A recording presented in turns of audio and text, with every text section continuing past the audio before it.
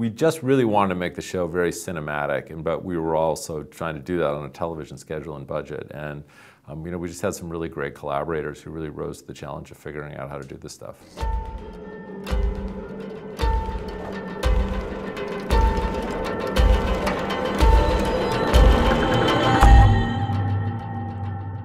Hey, check it out. We're here. Can you give us a brief history of how this developed and the moment that you heard about Netflix? I read this comic in 2008 when it came out, and I fell in love with it. And unfortunately, it had been bought by some guy named Steven Spiel something, and so it was not available.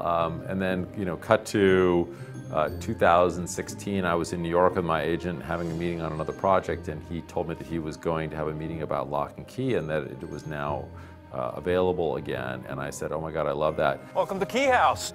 I could never get your father to talk about his life here. That got back to Joe Hill. Joe Hill was a fan of some of the shows that I had done, and so we connected and really hit it off, and we decided that we would redevelop the project together. Hi, Mom. Bye, Mom. You guys brought the actor who plays Bodhi through to this version. Yes. What was it about him, aside from the fact that he's adorable? Hello?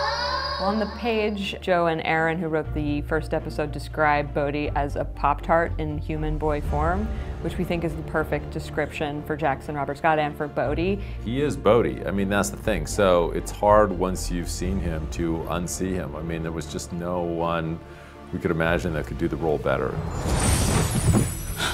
Bodhi?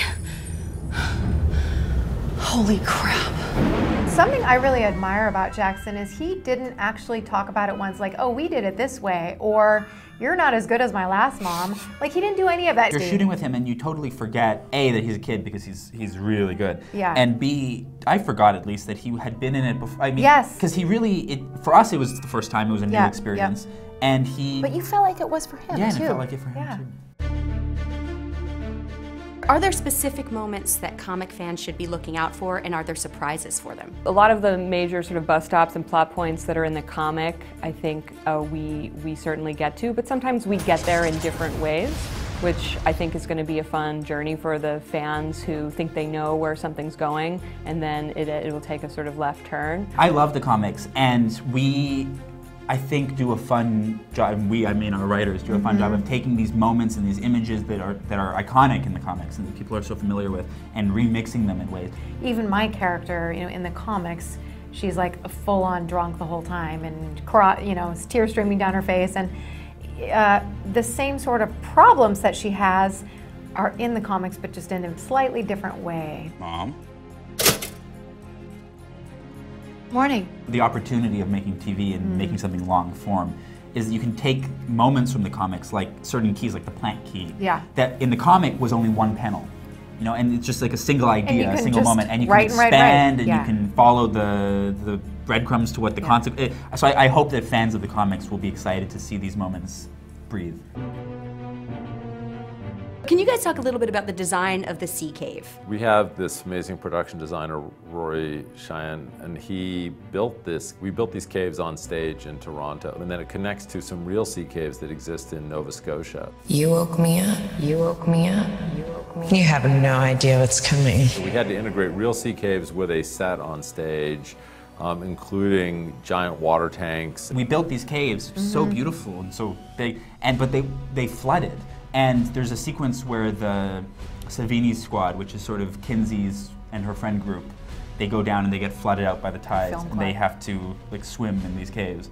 And I go into the caves, but I don't go into the water, thankfully. So I got to stay dry. You weren't there when there was danger, or that kind of danger. I mean, staying in any sort of water for more than 5 hours in any situation is not fun. It was really a complicated thing. Now that I think about it, that actually might even be the hardest thing that we did this year. This isn't a game. We don't know what these keys unlock. What is your favorite key in the show? I like the mending key in the show, but I mean, I'm also like kind of partial to that because that's the only key my character gets to use. But I do like what it represents for this family.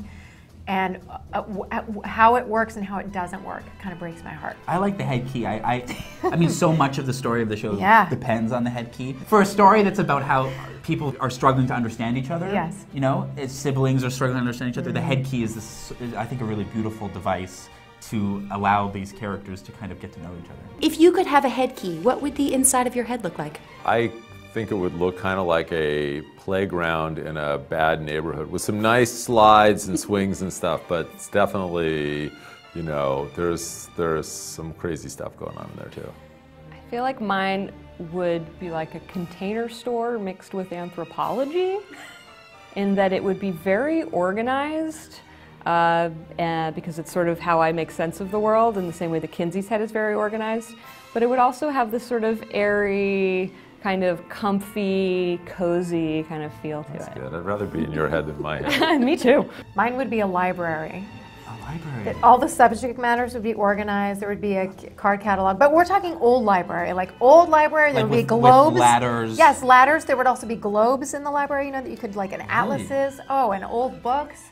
There would be rare books. There would be lots of dust, a little bit of magic, some cobwebs. And I think it would be full of people. It would be a busy library. That's so nice. I know, you should come into my head. As you're talking, all the answers I'm thinking of for myself are so dark. Like a rundown movie theater. You know, like it doesn't work. Like the screen is still there and the projector's still there, but everything's broken. That is and like creepy. the seats are not like there's like one seat and then you sit on it and you go through it. Oh. I feel like a broken Is there popcorn? movie theater. No. No popcorn. There's mold. I don't want to go in that head. Whatever you think you understand about those keys, you don't.